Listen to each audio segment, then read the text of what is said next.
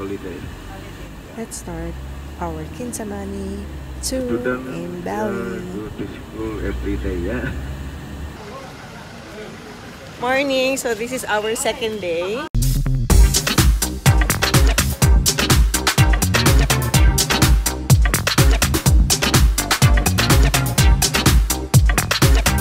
Of Kintamani tour. And nag-offer yung aming tour guide for a 100,000 rupiah show dance. It will take for around an hour before we proceed with our usual tour. Cake animal.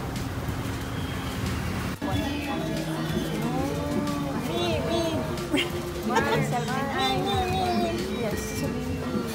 that? Kung ano yung dance? What the dance is all about? Ano yun? Tungkol saan ba? Well, it's a play that represents an internal fight between two families. Gusto ko din yan. Excuse me. Why? So this is...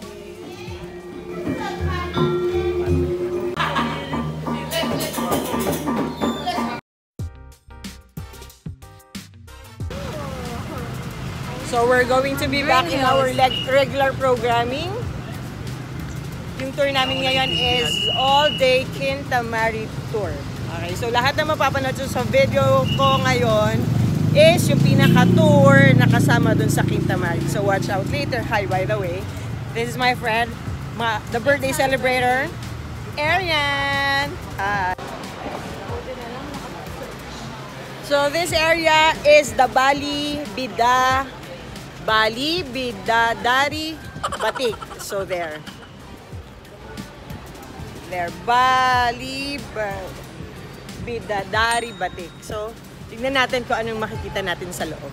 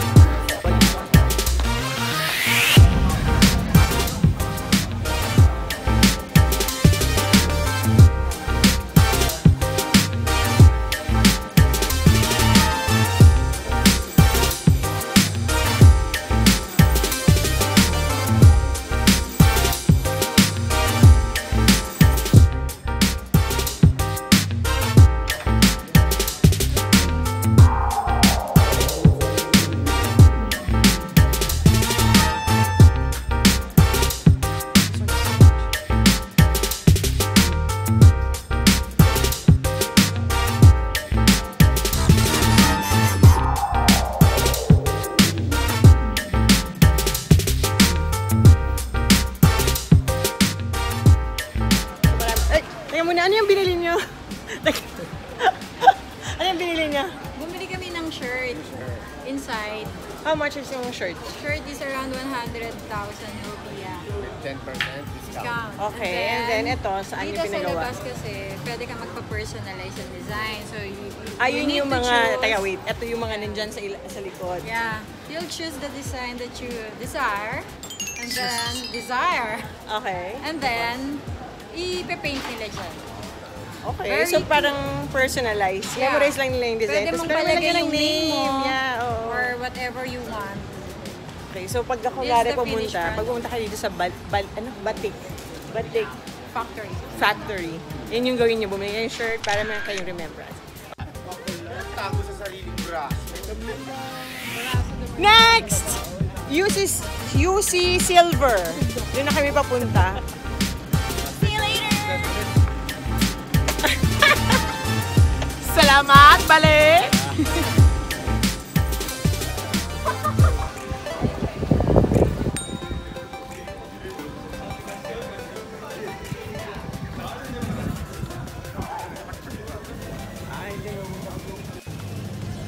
So, UC Silver, in the factory we can take pictures or videos, but there sa loob, sa kabilang side nila, hindi na daw pwede.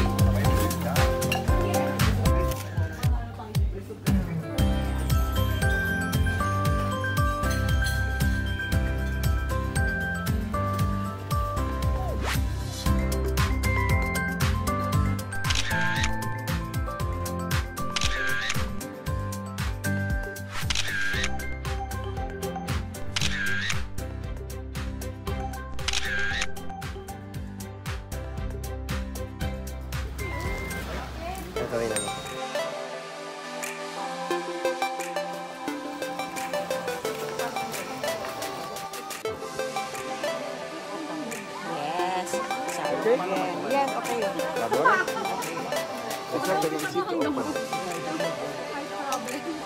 Thank you.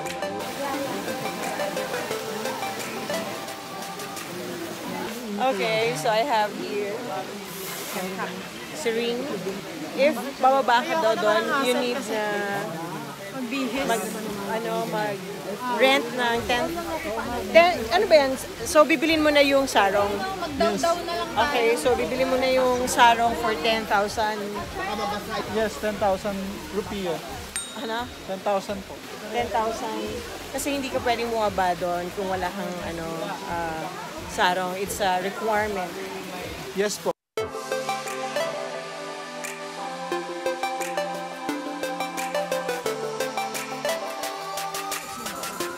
Dito naman sa isang temple. Bawal naman ang hindi naka-ponytail. So, kailangan naka-tali yung buhok mo as a sign of respect daw. Here. Susukarin mo.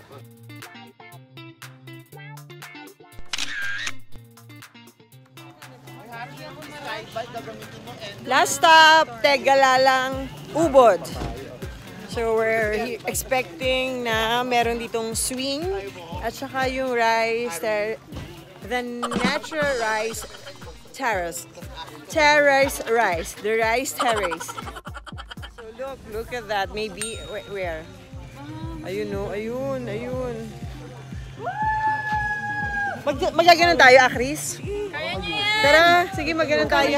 Sinong mag-swing? Ayoko! How much? How much? I don't know. Let's check.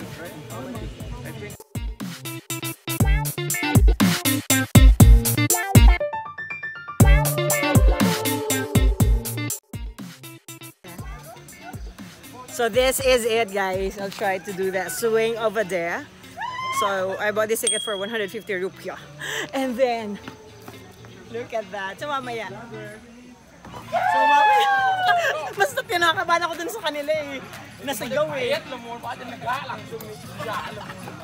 Okay. Sige, mamaya wait nyo ah. Kasakay ako.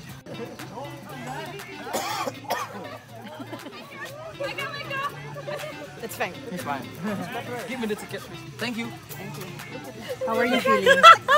Scared, a little bit nervous, but you know. The support of the friends? Yes, friends, everyone, please clap your hands and subscribe to my channel. Maha Kabugera.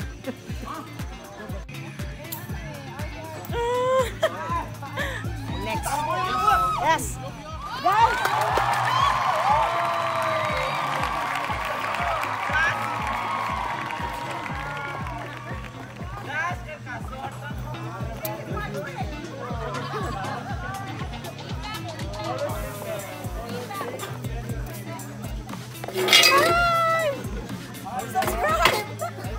Yes, you forgot to good. My signal.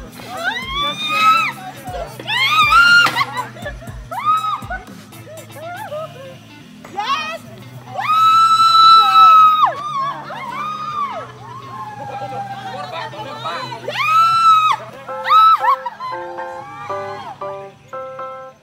May video ka ba?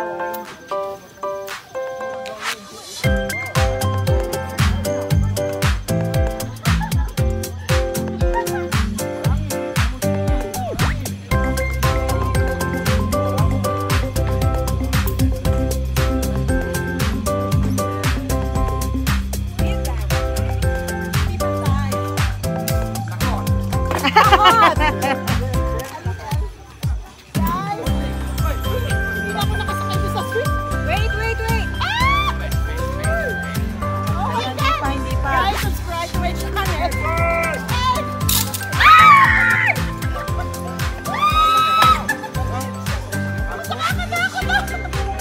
Tanggal kamay, mahal! Yun! Very good.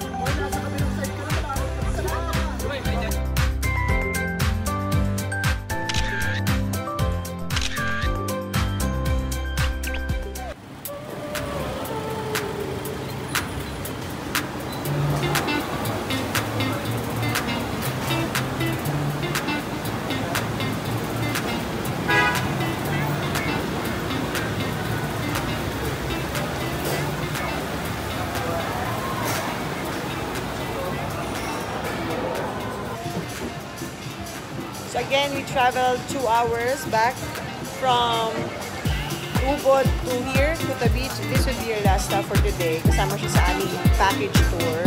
Mag-dinner ng seafood dito sa may beach.